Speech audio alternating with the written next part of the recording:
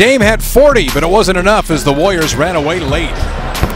Now this tough stretch continues. KD and Westbrook are in town. OKC has won 6 of 7 and is quietly keeping pace in the West. Portland looks for the defensive key once again. Rip City hopes to quiet the Thunder now on Comcast Sportsnet. Aminu the other way, had a lane to drive down the right side. Plumlee was trying to seal, and early looks in the clock lead to quick runouts. You and Michael Holden discussed that, and they start off 2 of 6. Durant into Aminu. Help comes, and Durant hits it anyway. That's the luxury of being 6'9". Backdoor goes Durant. A nice feed from Westbrook. Plumlee had 14 points, 10 rebounds the first time these teams played. Durant got his feet set that time and hit it. And if either of us were good at math, we'd tell you what they were from 2-point range. Durant has it deflected inside by Blazers in the penalty. Shot clock is off for the Thunder. No foul to give. Durant sees an opening, kicks it out. Payne for 3. He shoots 43% from out there. That's what I said. This is a 3-point. Durant backs down on Lillard.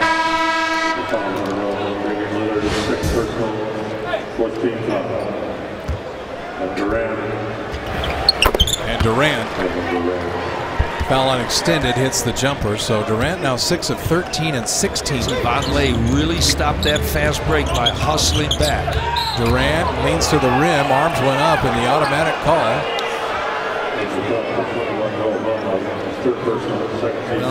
Well, he hasn't blown his whistle, Curtis Blair, all night long. They get an open 3 for Ibaka. He hits it and he's fouled.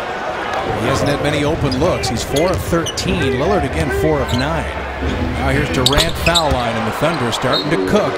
And Portland's got to call a timeout. Adams gives the pick. Durant again. Kind of intimidates shooters, but he hasn't done that. Durant rolling right now. He gets it going there on that high pick and roll. You get Adams out there to create space. They get the turnover. Durant throws it out to Westbrook. Now he pushes a 3 and it's home. And now Westbrook, 3-point line on the sideline. If you step back at all, and the foul is called on Alan Crabb.